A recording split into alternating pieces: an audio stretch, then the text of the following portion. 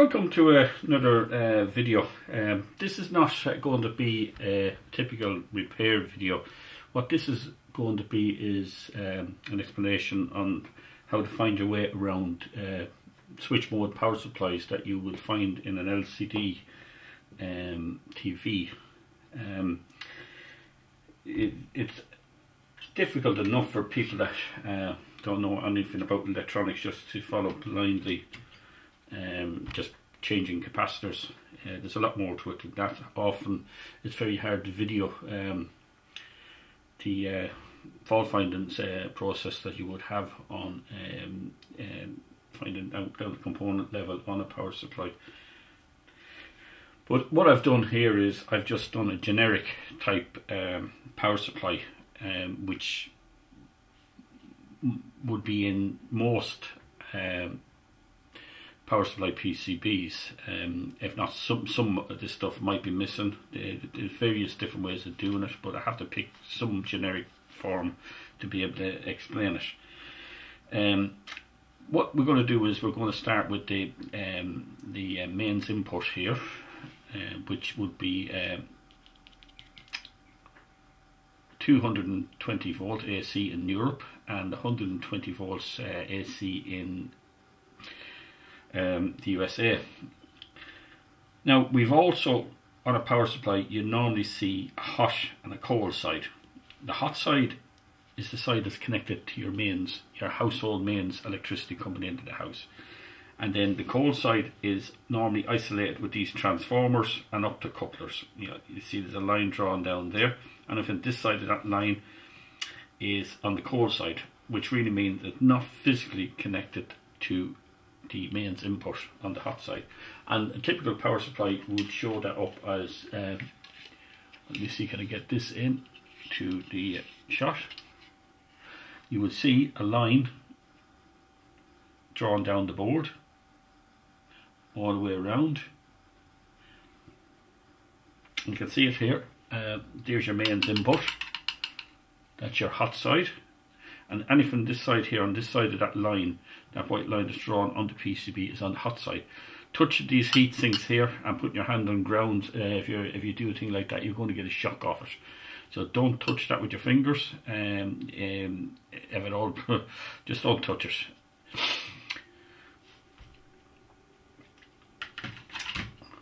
Also, you have to point out that the voltages that you work on in TVs are high voltages and can be dangerous and can injure or kill you. You got 220 volts AC, RMS. I'll point out that's RMS figures here. It's actually, if you go to the peak that, it's about 385. You can do the calculations yourself. Being 120, that'd be half of 385. Okay, first thing you'll encounter on power supply is a fuse. There's always a fuse somewhere on power supplies, and let's see, can we find it on the board that I just got. Now I didn't draw this block diagram from this PCB. This is one I made up, and I just randomly took a power supply out, and as you see, we got a PCB or a fuse here on the PCB, and you see it's like a ceramic type. The glass ones, if you get one there, put a glass one there and replace that, they tend to explode and the glass flies everywhere, so it can be pretty dangerous, go to your eyes. So you should replace it with that type of fuse, ceramic type. Next thing you would come across then is a filter network of either capacitors, inductors, both or just one. And we just draw in an inductor going across it, a filter. We'll call it a filter because that's its purpose. You would get something like that inside. Now that could be inside a metal steel can, or it could be the inductors could be mounted separately. I've seen filters in a steel can, and they would have both two of these inductors and capacitors. They might have capacitors inside it like so as well, going across them as well, like that inside. and I'm going to just show you that on the power supply if I can find it.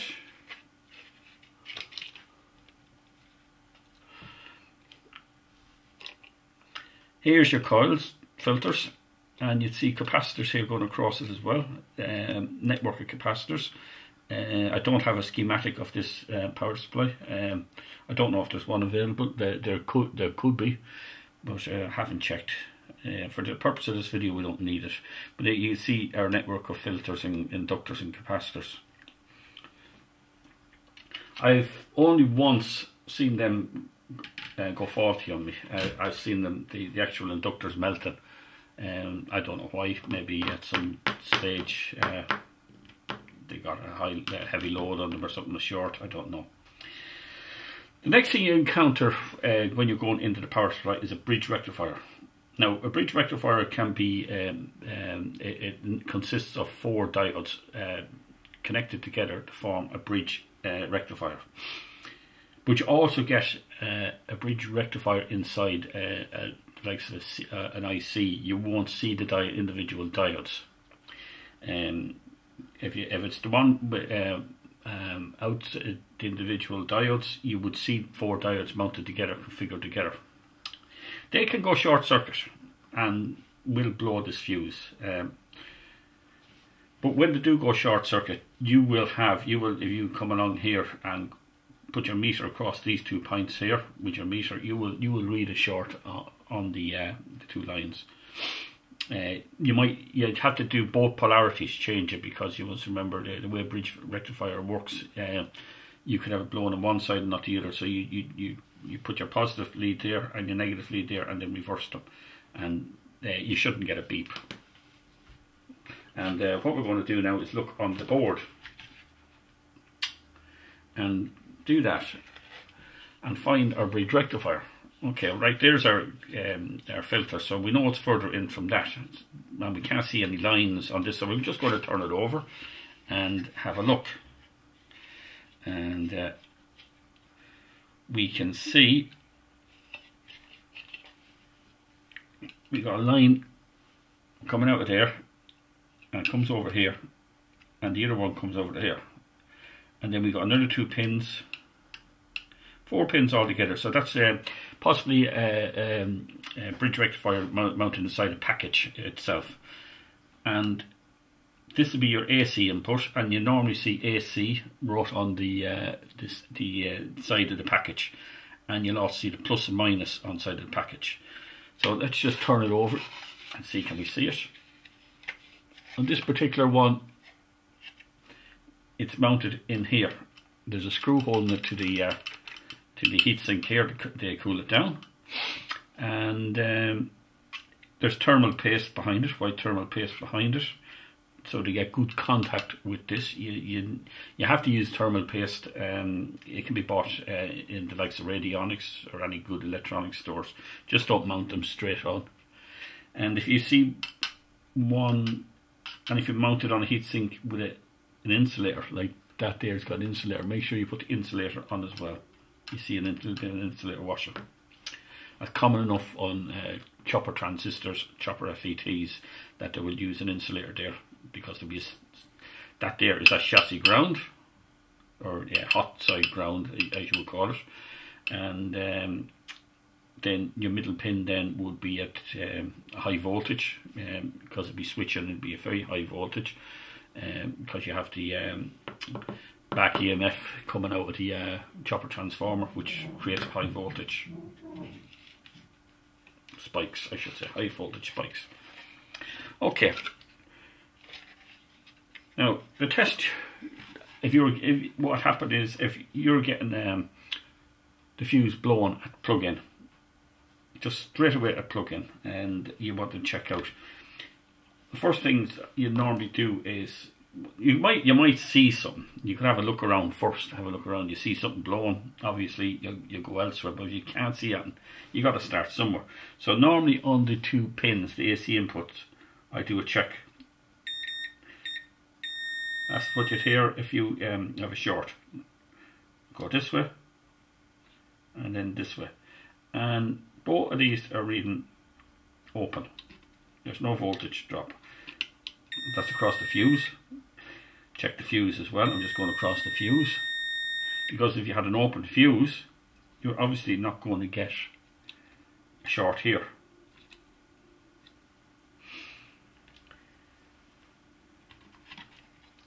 If you did get a short there, you're going to have to isolate now where the short is. I've had these capacitors on the filter input code, but it's rare.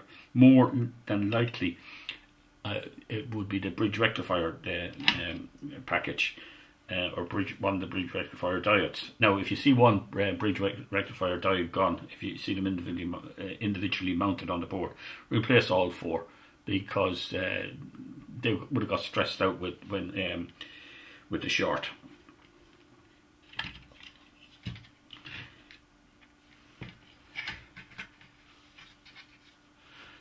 Check out your bridge rectifier. You have your four pins there, and you suspect it. All I ever do is I would go across it like this, and I'm reading 0.48 of a volt. Go the other way, you should read something else.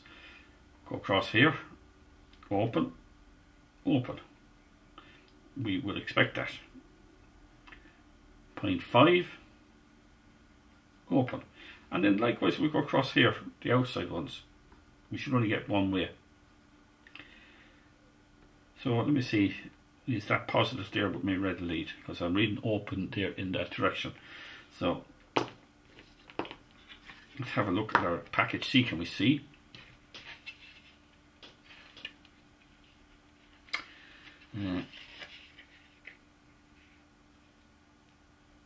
Yeah, I'm sure it is. Very hard to see, but I think it is. That's the positive. We can confirm that anyway when we get to the capacitor. Okay, the purpose of the bridge rectifier is to convert this AC that's coming in here, which is a reversing current, and this line goes positive, and then it goes negative, positive, negative, and the same with this. And that would mean the current will be flowing this way and then that way, back and forth, and electronics can't work with that type of supply. So what it does is it converts it to a DC, and what you get here on the output is of the bridge rectifier is 385 volts DC, roughly about that. It can be more, can be less, but it's 385 volts. And you would say, why is it 385 volts DC when all you put in is 220? That there is 220 volts AC or MS. So it's, you've got a waveform that goes up. Let me see, I get another piece of paper.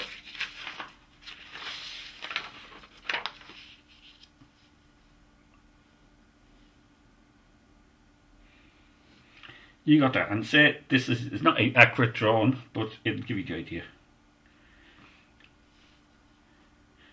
Your RMS value would be an average along there, and the same here. It takes an average. It can't read that peak on your meter, so it takes an average reading. But what happens is these peaks will appear on the output of the DC.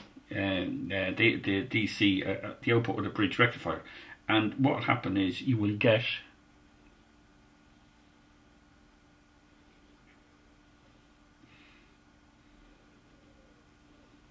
something like that, and this here would be 0 volts down here, 0 volts.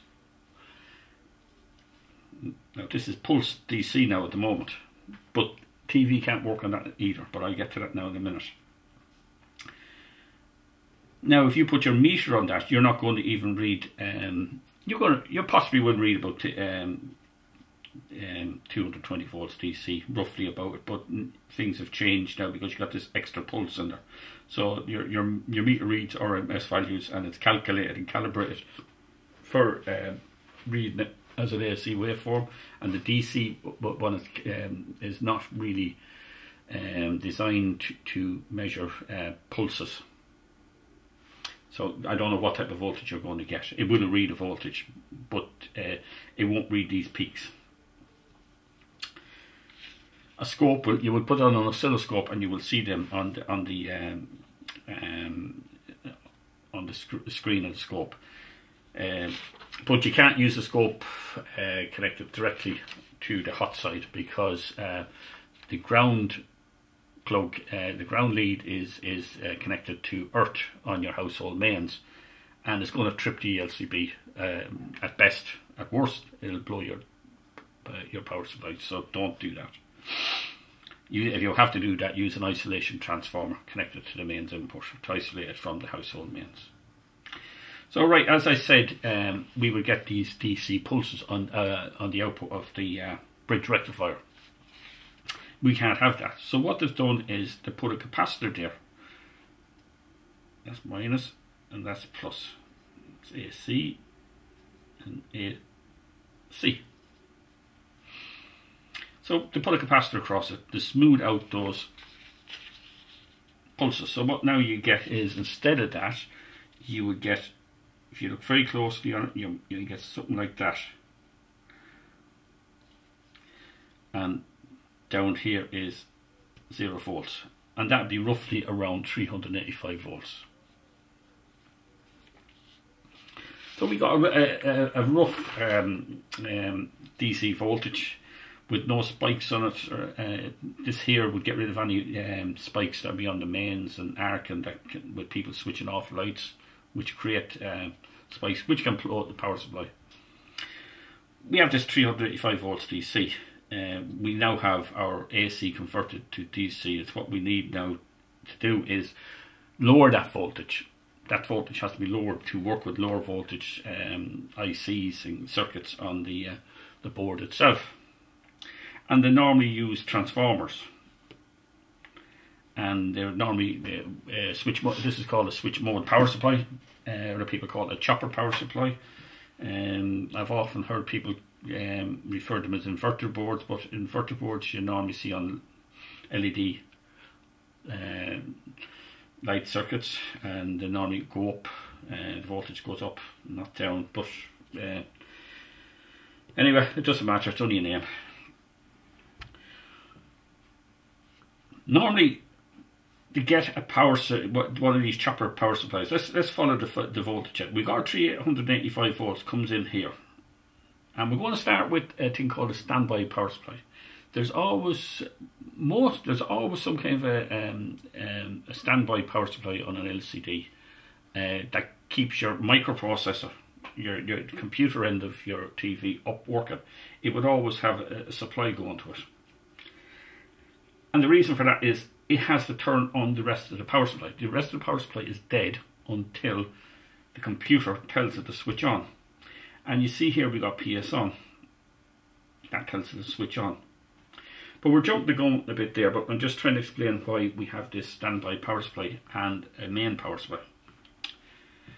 385 comes in here into this transformer, and it goes across this primary side and comes out here on Q2 on the collector. I've just shown a transistor. It could be an FET, and most of the time nowadays it is an FET. And then the other that end of that transistor is connected to the hot ground. I've just used different symbols there for hot ground than say cold ground. I put just a line for cold ground. And what happens is we get this voltage going across there onto that, but it's not doing anything. We just got 385 volts there now at the moment. This IC here, IC2, has to get a supply voltage from somewhere. Its normal power supply comes from a secondary winding on the hot side of the power supply to a diode and a smoothing capacitor. It has its own smoothing capacitor. And it has to go back to this chip. You see it here, follow it there, it goes into the chip. Now this chip is just a generic chip. What you'd have to do for your power supply that you're working on, you'd have to get the schematic that you have, find out what pin it goes to, or get the data sheet for it, and because there will be other components connected to this. This is just the bare basic essentials that I'm showing. There would be over voltage, over current protection, and there'll be a lot of capacitors and resistors for the timing of the pulse width modulated signal. So the power supply is now up running, so no voltage is going to appear here on this diode. So what a lot of them have done is they've put in, say, 10 meg resistors. We just use 10 meg because I've seen 10 meg resistors, and they will become referred to as startup resistors. And what that does, that 385 volts will drop across each one of those resistors, and it will become low enough for this. We'll just give a value of, say, 10 volts. I've seen 10 volts, I've seen 12 volts there. And when you plug in the unit, that 10 volts immediately appears there, and what you get then out of IC2 is a pulse. It's pulse width modulated, and it switches this transistor on and off, on and off, on and off, on and off. So what is happening there is every time that transistor is switched on, current will flow through this primary side of the transformer, through the transistor and down to hot ground. Then when it switches off, that current stops, and this inductor, the windings on the primary side have a lot of energy in it, and now that energy will be transferred to the secondary side, which will be here and there, which you would get a pulse on the secondary side, and you'll also get a pulse on the secondary side, on the hot side, and that then would take over as supply for that chip. These here are no longer used. What can happen with a set that's left in plugged in all the time, and you all of a sudden you have to do decorate and you plug it out, and you plug it back in and it doesn't start up. What can happen? One of these resistors can go open circuit, and the TV will work fine until you switch it off. Or you could have a problem with this capacitor here. When it goes cold, this could be low in value. It could have got hot, it's just pulsing too much, and the voltage here is just too low. So it's always good to check that capacitor. There's always some kind of capacitor around the IC. So we got this secondary side then, it's got your pulse out, which has been induced in the transformer onto the secondary side from the primary side, and it appears at this diode here. And it comes out here, current will only flow that way through the diode, it won't go that way. So you'll have a DC voltage, you'll have AC that side, and you'll have DC on this side. And then that, like the bridge rectifier circuit and the main smoothing capacitor, on the primary side will smooth out any ripples. And you've often seen these things on YouTube, and I've done a fair few myself, where you'd see the bulging capacitors. If I actually got the scope and put it on the supply lines, you would see pulses. You wouldn't see DC. You would see DC pulses at a high frequency. Now they won't look like the mains input, nice smooth sine wave. They don't work like that because it's switch on, switch off, and they're more like spikes at a certain frequency and pulse width. So we have our always 5 volts, and that always 5 volts comes down here, down to a computer somewhere, microprocessor in your on your main PCB signal board. It always is. This is separate. I should really put a line around that, because that's on another board. It's not on the actual the power supply board. The computer would have it's always 12 or always 5 volts. Now I've often seen, I just go back up here to the always 5 volts or standby power supply. I've often seen this at 12 volts, and then a regulator, a 3-legged regulator or a 5-pin regulator, bringing that down to 5 volts or even 3 volts, depending on what the microprocessor works. There's an awful lot of microprocessors out there working at 1.8 volts and 1.6 volts.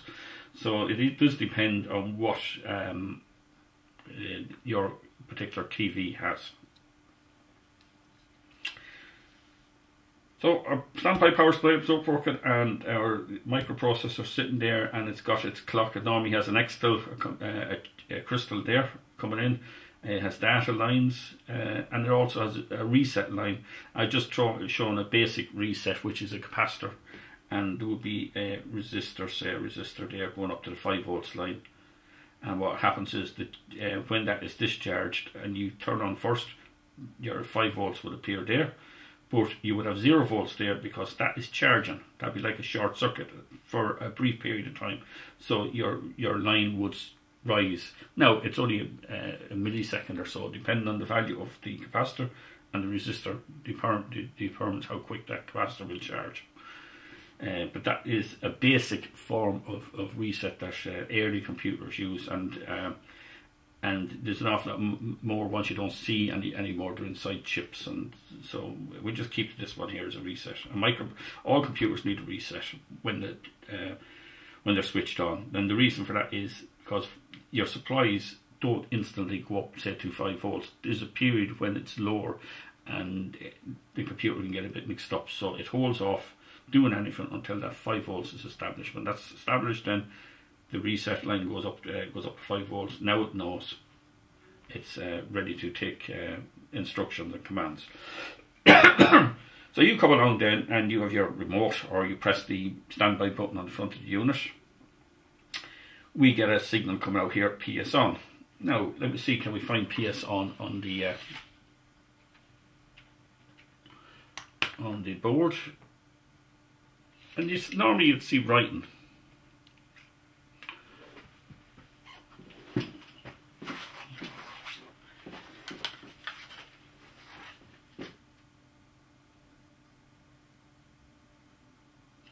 On this, I can see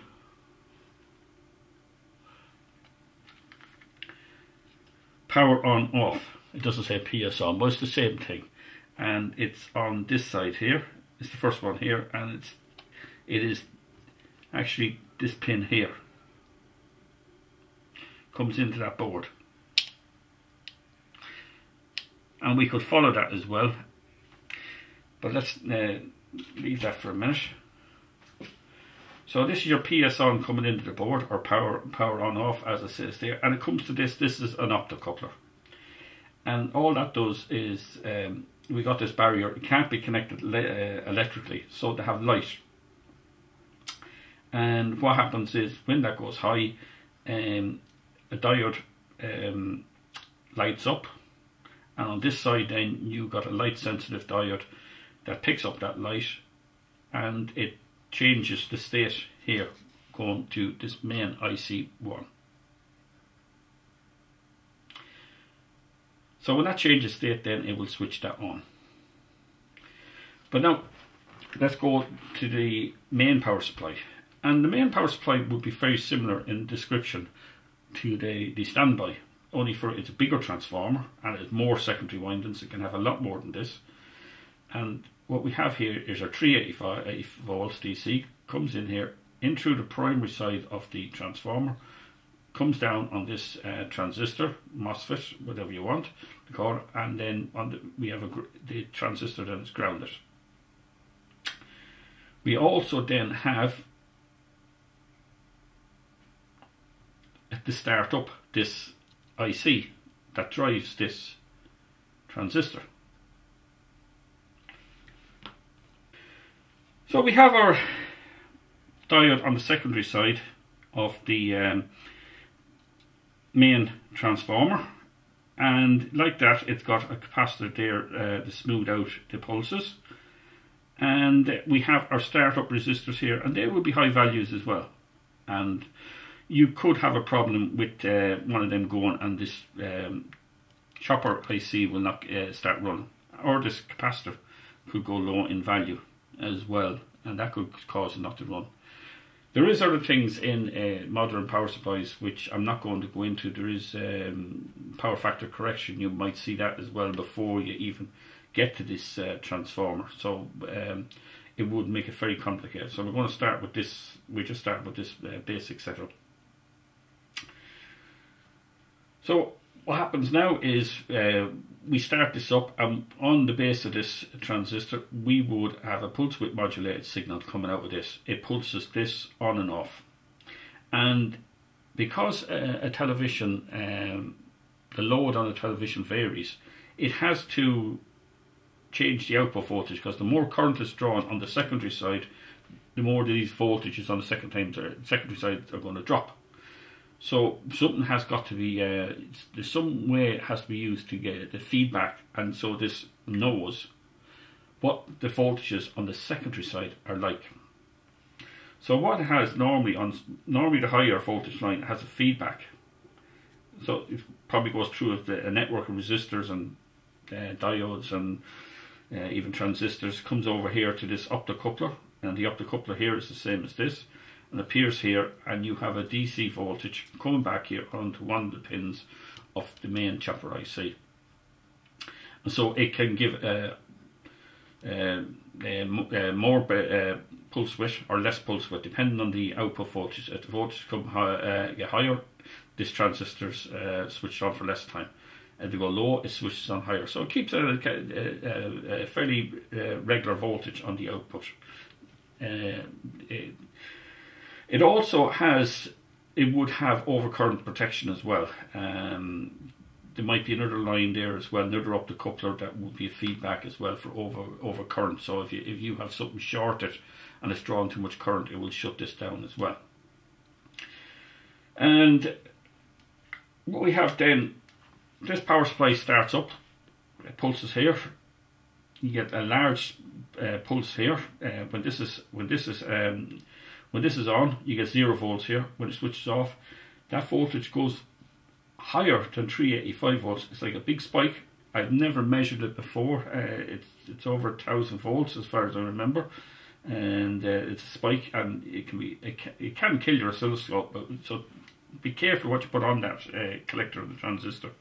I would rather measure here and see what kind of voltage I have here, and say when it's in the standby, put your meter on there and make sure you have 385 volts. That'd be standard practice. So that high voltage spikes are appearing here, and what happens is it induces that voltage into these secondary windings here and these secondary windings on the hot side, and you would have them spikes appearing on here depending on the winding. You have different size windings to give you different voltage levels. And this voltage here, this diode here you see is connected this direction. This will only give you a minus voltage. I just put down minus 12 volts because that's what I normally see. And now we got this winding here, we got a second winding,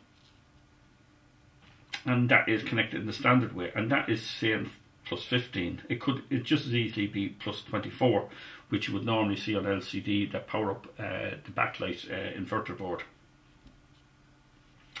And I put this here 100 volts. I never see 100 volts on LCD, but I've seen 100 volts and more on plasma. Plasmas need higher voltages, and you have to watch yourself when you're working on the secondary side of plasmas up around the X and Z boards, because they're high voltages and you can get a shock off them. But in general though, on an LCD, unless you start going on the secondary side of the inverter boards, you don't get a shock off the secondary side of an LCD, like you're not going to get from the signal board. But we didn't follow our way all through the board, and we got as far as the bridge rectifier before I start explaining the operation of it.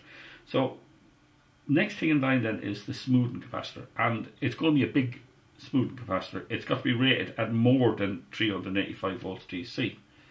And if you look on this board, there's two capacitors. Traditionally, the old power supplies used to have one big capacitor, but now normally you see them in LCD to have two, and they're normally sideways like that to save space. And these store a considerable charge. so you can burn your fingers across them if you touch the pins on the other side of the PCB. What I normally do is I just have an electric light bulb, say a lamp, and I make up two test prods on the live and neutral, and then what I do is I just, on the far side of the board, I put them on the positive and the negative side of that, and what happens is that light bulb will light up and it will discharge those capacitors without any spark. And you could put pliers across it and short it, but the sparks can damage semiconductors, so you're better off to discharge it through a lamp.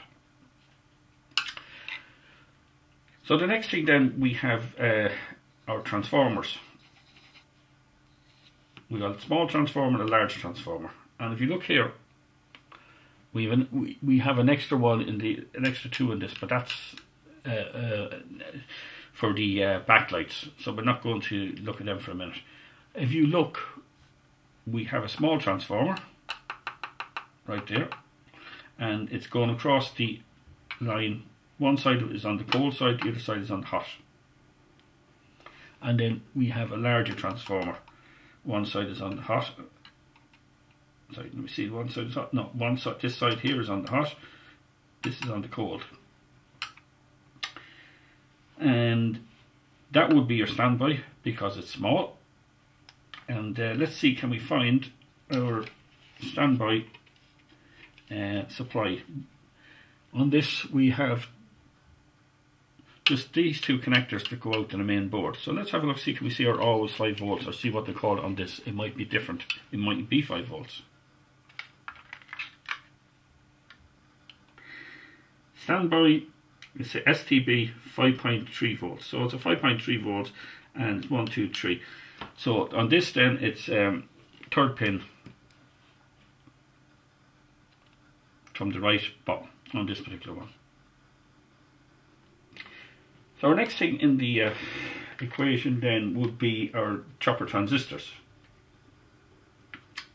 and I would have a guess there's one big large one here, and that looks like a big chopper transistor for the main. Let's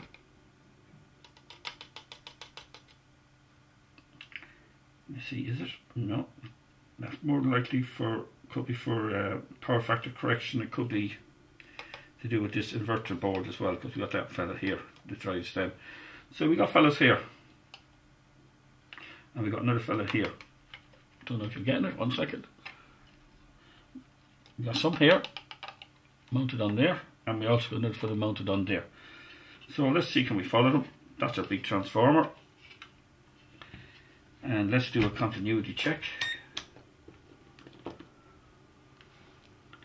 So the middle pin, I know, is always, you can see that there then is the chopper transistor for the main power supply.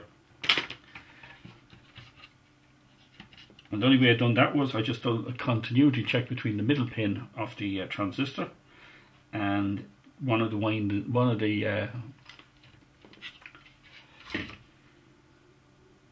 middle pin, which is there, and I've done continuity between here and here. It wouldn't matter if you've done it there, it still reads through here as well.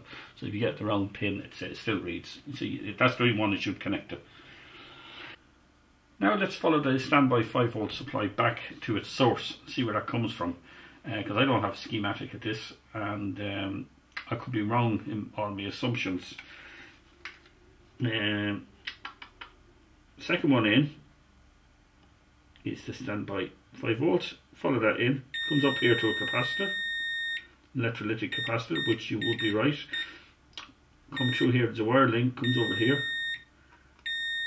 and we've got another capacitor here, another one here, and you'll see here some kind of a MOSFET, surface mounted one, could be a MOSFET, I don't know.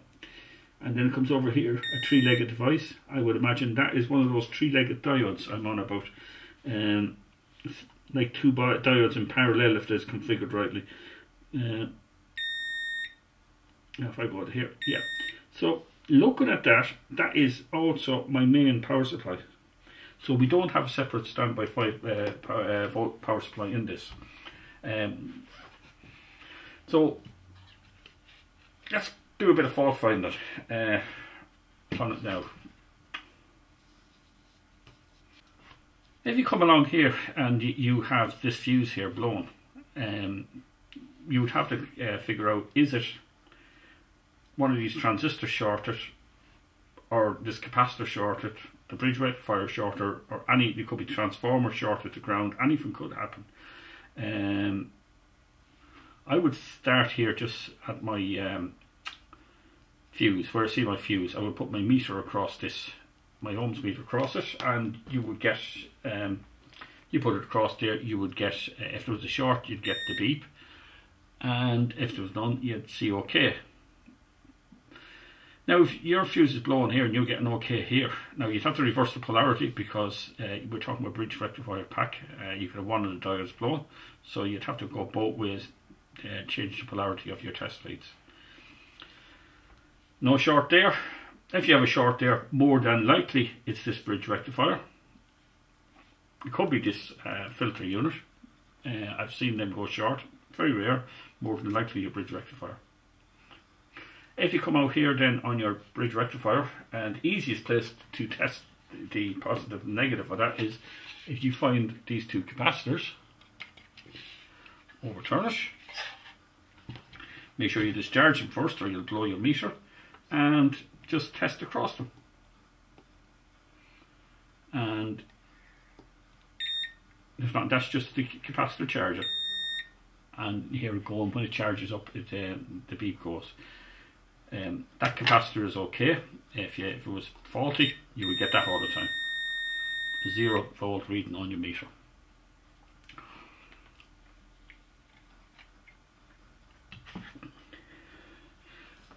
If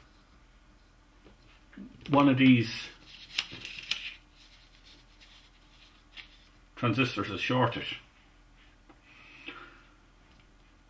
it's always good practice to change the chopper IC as well, because sometimes when if this goes shorted, that high voltage there will appear here and might make its way down there to that chip and blow that as well, or probably damage it or weaken it a bit. So it's always good practice. Or any semiconductor, you might see more transistors here in the base of that there, and more than likely if that's shorted, there's a good chance they're going to be shorted as well. So I would change them and find out what they are. Other problems on the primary side is the capacitors, these startup capacitors. We got one here. You normally have fairly low value, probably a 4.7 microfarad, 10 microfarad, something like that. They are. I've even seen 1 microfarad in some places. They can go low in value. What I normally do is get an ESR meter and go across it, spray a bit of freezer on it. You just see what happens to ESR. If you heat them up, if you come along and use a hairdryer, normally use a hairdryer, you can use your hot air gun on a low setting and use that to heat up the capacitors. And if it starts up with a bit of heat, you know it's definitely capacitor related on the primary side. These won't show up as bad caps as you traditionally see in YouTube with bulges or anything like that. They'll probably look a bit old, they might look distressed looking, but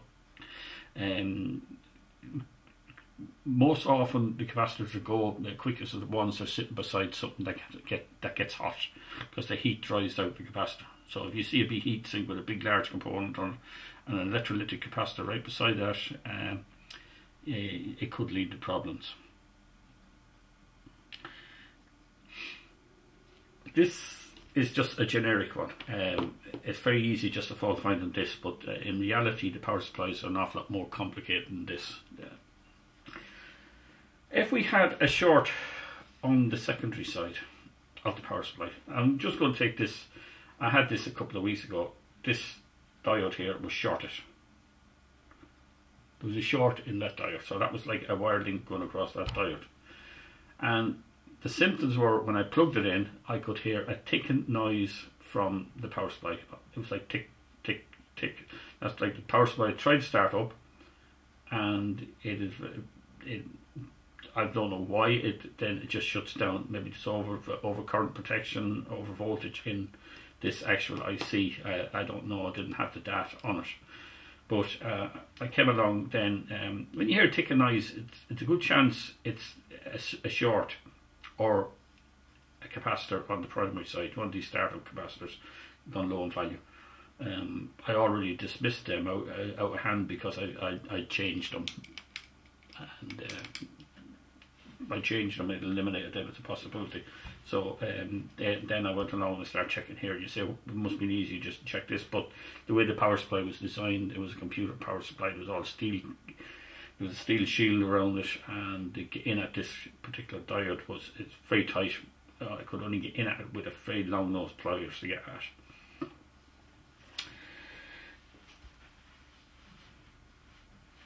This here, if it was shorted, you had this type of power supply in your TV and this was shorted, you would not have a red light or standby light on the front of your TV, because it takes your microprocessor to switch on your standby light, and without that the microprocessor is dead.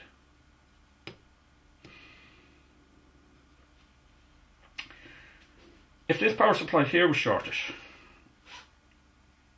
you would get a light, standby light, but when you press the power on, if you had a short here, what could happen is the microprocessor would find out by a feedback pin somewhere on the say on the inverter boards or somewhere that it's not functioning, the voltage is missing, and it would shut down the power supply. So you might get a case of how you know what's wrong, why is it shut down, how do I test my power supply.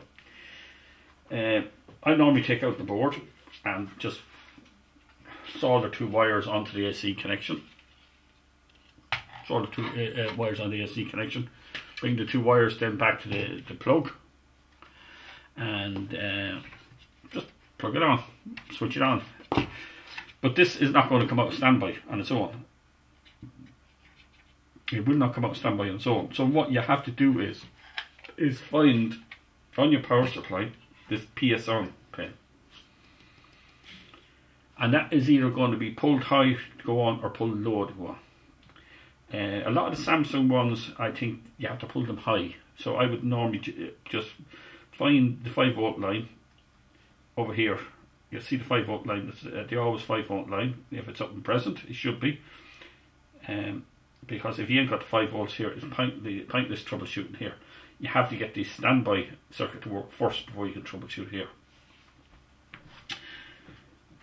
But a lot of power supplies, as I see there, just pull that one out, doesn't have a separate standby supply. It's done other ways. Now I don't have technical information on that now to know how it's done, because there's a lot involved in that board. You've got an inverter board as well built into it. They call that an IP board, not a power supply. So if you go along here and get a resistor, put it in, and put them straight to the on always 5 volts, plus 5 volts there, that should drag that high, and that should command your power supply to come on. If it comes on with all your voltages, great. If it comes on and you hear tick tick tick like here, start checking for the shorts on the secondary side. And let's have a look at the secondary side of this particular one. And we have two diode packs, DM803, DM805. I've never seen them give trouble. Now I have seen all these capacitors here give trouble, but that's not the purpose of this. You'll see that'll be obvious. So let's see these. One of these diodes is for standby, and then the other one then is for another voltage.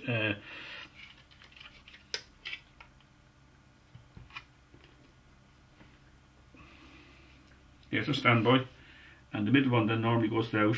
It comes up here and it goes into this three-legged device here, and that would be bringing the voltage down to another level. So you'd have this voltage, that voltage, you'd have a 5 volt voltage over here, and plus whatever we have on this thing, whatever this is for, You can read power supplies. Sometimes you read the power supplies, you get an awful lot of information from them. Like if you were, as you can see, we have a list of all the pinouts on this. There's a little dot there that says that's 1. So it's 1, 2, 3. So you got to go across like that. Bit of a nuisance. I would rather have a little box there and show on both sides rather than the way they have it done. Sometimes they do it that way. See, we have something else here. We got an inverter on off. Here on this, don't know, we're getting it. Sorry, we're missing all that. As I said, let's get it here.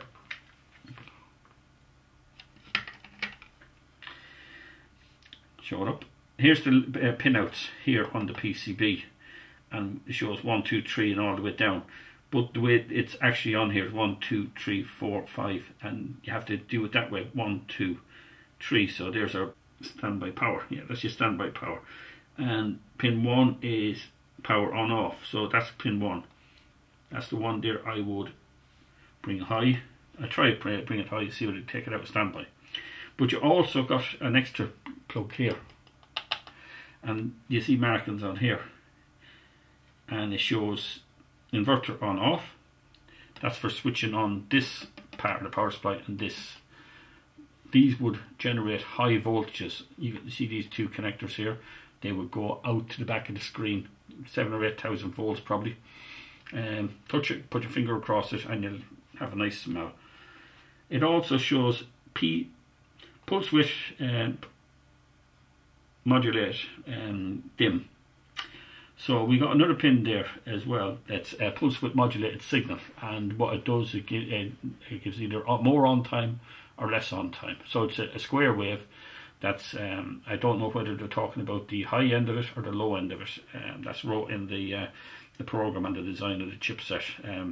It's irrelevant for what we're doing here. You could experiment with it by turning up the backlight brightness. You can do that yourself with the remote control on the Samsung, and put a scope on there, and we should be alright. This is on the cold side of the power supply. You should be able to connect the scope, put one on the ground, and then the other one probe, in that particular one you'd look at the square wave and it should change. So therefore, the more on time something, if you see something increasing, that means that particular is on, switching on for more time. So whether it's high or low, that'll tell you which it is, high or low.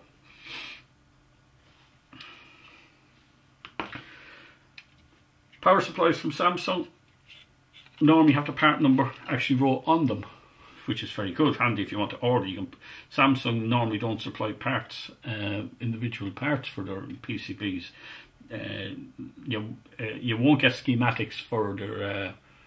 The last time I checked, anyway, you won't get schematics for their video processing board. But that can change. It depends on what they're doing at the time, or the companies are doing.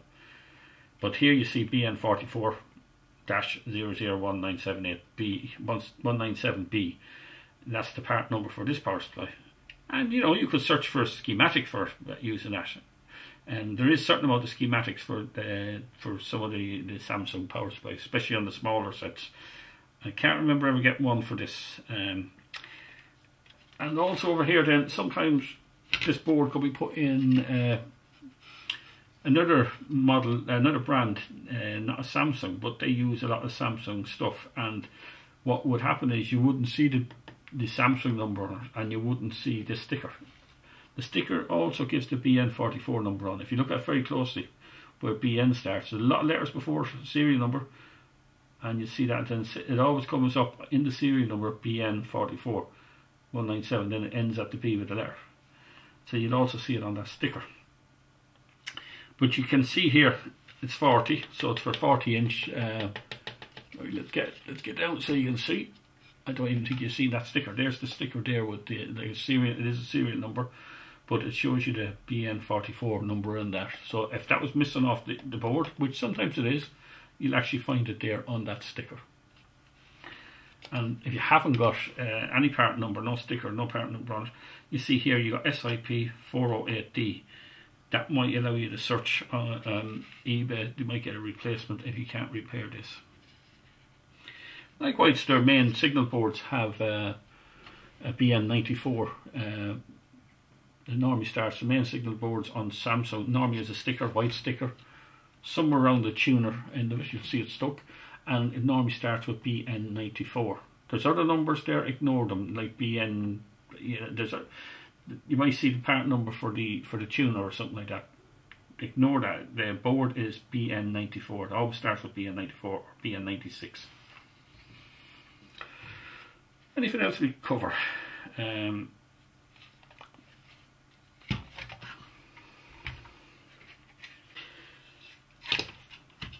Now we have a few diodes in here. We just give them a check, and they're easy. These ones here, you have it there. We got 0.4 of a volt on that, and open on that end of it. They normally say 0.6 of a volt. You get a 0.6 of a volt drop across a silicon transistor junction or diode junction. But nowadays, a lot of the diodes out there, they're getting lower and lower voltage drops, especially as you'll all see on mobile phones. If you go read the diodes on them, the voltage drop across them are very low. But they have to be because the voltages in the power supplies are very low. You couldn't have a 0.6 of a volt drop across a diode in a 1.2 volt circuit. Here we have more volt diodes out here, larger ones.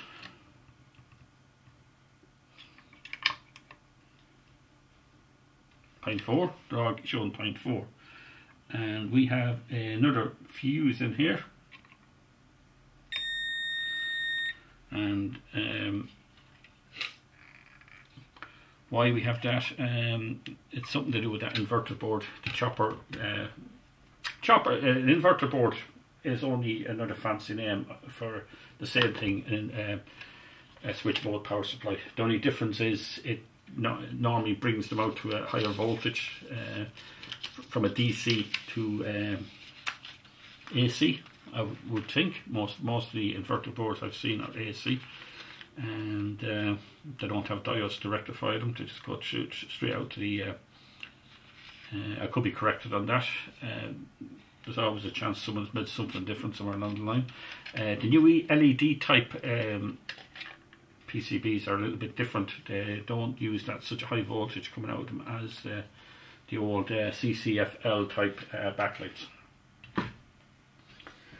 Okay, I hope I haven't missed out on that, and I try to keep it as simple as possible, even with this basic generic drawing I've done. It's still, if you try to bring it and match it up to a power supply you just put out yourself, it doesn't match 100% because there's so many different ways these power supplies are designed. Most of them have everything here. The only thing you mightn't have is the second standby power supply, but you can in a lot of sets. You might have an extra bit of circuitry in here in big sets, power factor correction. And then you also might be an IP board which would have the separate inverter type power supply added onto it as well. But you normally look at that and it looks well. You look at that there, well insulated and big fat winding inside, and it just looks the job. You don't put your hands near it. All right, hope that helps you. Thanks for watching.